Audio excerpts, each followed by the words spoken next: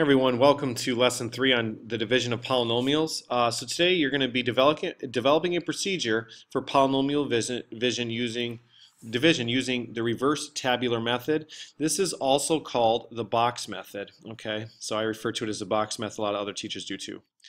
Okay, so this is not the only way to divide polynomials, but it's the one we're going to focus on in this video. So a couple things to review. When you multiply two numbers together, those are called factors and the result is a product. So if I say, what is the product of 5 and 2, you're going to tell me it's 10. 5 and 2 are factors. Those are numbers that go into 10. Those are factors. You multiply together and the product is 10. If we start talking about dividing, if I said 10 divided by 2, that's going to equal 5. That's a true statement. And I can also say 10 divided by 5 is equal to 2. Now, when we talk division, 10 here is called the dividend, 2 is the divisor, and 5 is the quotient. Same thing over here. 10 divided by 5, 10 is the dividend, 5 is called the divisor, and 2 is the quotient. What you're going to focus on today is finding the quotient. This number in yellow that I'm highlighting. That's what we're going to be finding today, but we're going to be doing it from polynomials, not from real numbers right now. Okay, or whole numbers, they're polynomials. So how do we find the boxes? I'm assuming that you have some background here. We're going to use this idea of the number of rows is always one more than the degree of the divisor. And the number of columns is, you're going to take the power of the dividend, subtract the power of the divisor, and then add 1. So let's look at a couple of examples. Okay, so use the reverse tabular method of multiplication to find the quotient of this. So if I'm looking at the number of rows, I look at my divisor, okay, and that power is 1.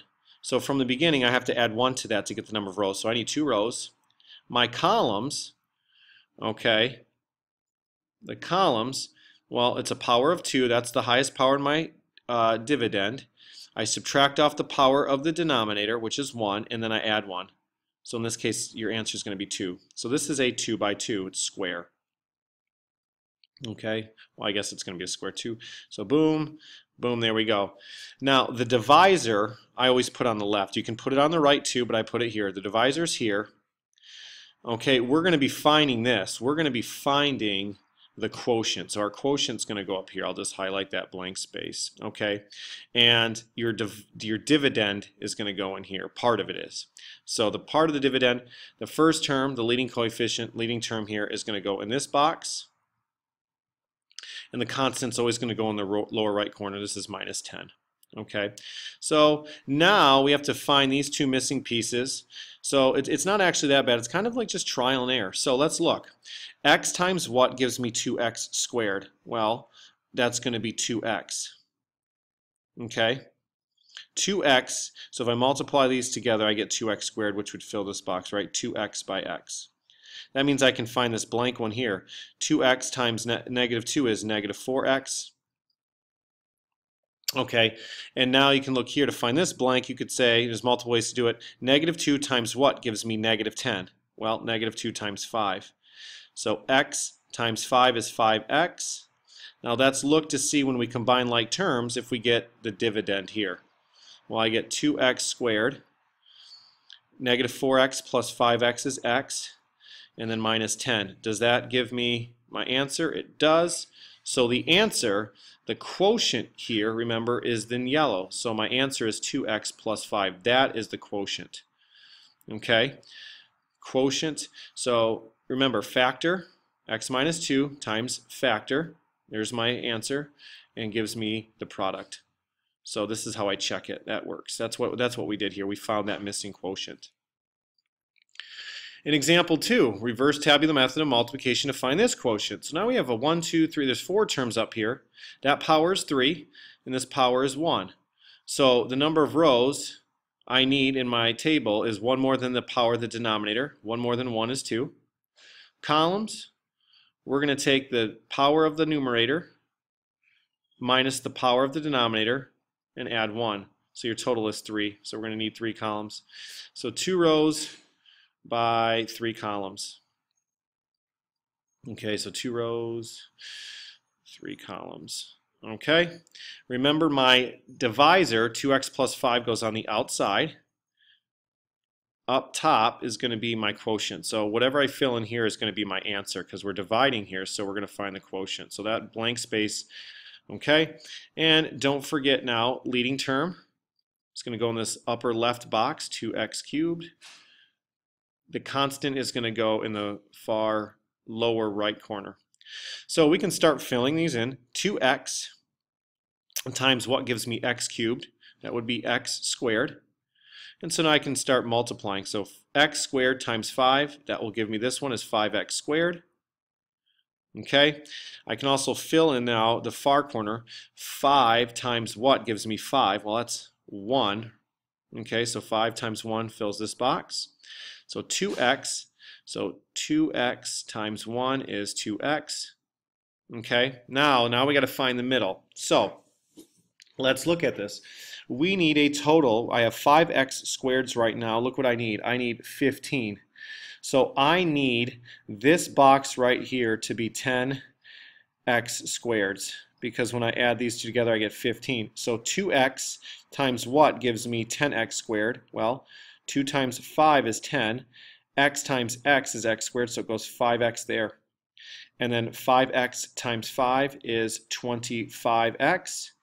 Now we need a total of 27 x's. And these add, notice here, diagonally, same terms, 27. So we've got the right polynomial, so our highlighted yellow quotient is this. So there's our answer. Remember, the idea here is if I take, so this is, if I take this 2x plus 5 times this, I get inside here. That's what it is.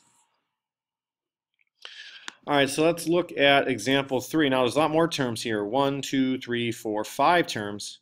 Okay, the rows here, again, denominator is the first power, so I'm going to have rows are going to be 2. Columns I'm going to have 4 minus 1 plus 1.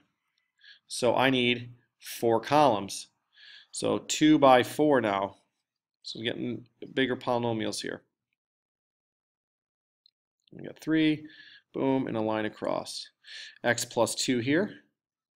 Okay, first term, x to the 4th here. Constant term. And if there is no constant term, you'd fill that in with a 0. So let's look and see what we can fill in. All right, x times what is x to the 4th? That would be x cubed. So 2 times x cubed, this is 2x cubed. Okay, and now let's go to the constant and see what we can do there. So 2 times what is 6? That would be 3. Okay, and now I have x times 3, that's 3x. Okay, so now let's start working from here. I need 7x cubes. Okay, so I need 7x cubes. I've got 2x cubes already, so this has to be, we have to have, is that a plus? Let me erase that. I gotta make sure it's a plus. Yep, okay, sorry. So we need 5x cubes here. Has to be 5x cubes because 5x cubes plus 2x cubes is 7. So 5x times what gives me 5x cubed? That's 5x squared. Okay, and then if I take 2 times 5x squared, I get 10x squareds. So now let's look what we have. So we've got the x to the 4th, we've got the 6, we've got 7x cubes. Let's look at x squareds. I need 10x squareds. Ooh, I got 10 right there. Look, I don't need any more x squareds. So notice how diagonally, remember when we add them diagonally, this has to now be 0x squareds. So that means this is 0 x's. Right? X times what gives me 0x squared? It's 0x. So that means this is 0x here. Okay, so don't be surprised if you have a 0. So my final answer here is going to be x cubed plus 5x squared. I can skip 0x plus 3. Okay, and so that is how we use reverse tabular method to divide polynomials. If you have any questions or comments, please let me know, and we'll see you next time.